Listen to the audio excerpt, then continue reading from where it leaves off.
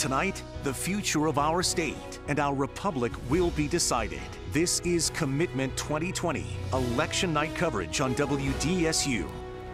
Good evening to you. I'm Gina Swanson. And I'm Sella Kim. Tonight, of course, we are closely watching the presidential race along with the rest of the country. And President Donald Trump has once again won in Mississippi with its 6 electoral votes.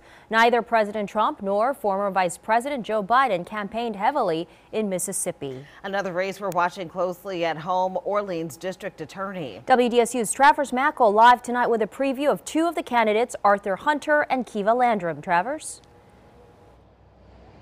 That's right, Sella. Both Hunter and Landrum until recently were judges inside this building behind me, Orleans Parish Criminal Court, better known as Tulane and Broad. Now they are hoping to prosecute criminals inside this courthouse. Take a look at this. They were out campaigning today, waving signs, doing everything that they possibly could to get the vote out on the final day. They both feel confident. They both feel like they are uniquely qualified. They do understand that nobody may win this outright tonight, and it will go to a runoff. They are just hoping to get to that runoff. Sella, Gina, let's send it back to you all. All right, Travers, thank you. Aubrey Killian also watching the Orleans District Attorney race. And tonight he is live covering the Jason Williams and Morris Reed campaigns. Aubrey?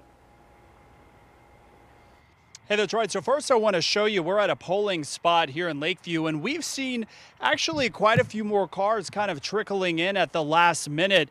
Really, in the past 20 or 30 minutes, we've seen a few more voters stopping by. So Morris Reed and Jason Williams, they are going to fight to be the city's top prosecutor. Jason Williams is the current city council president and a well-known defense attorney. So if elected, his focus is criminal justice reform.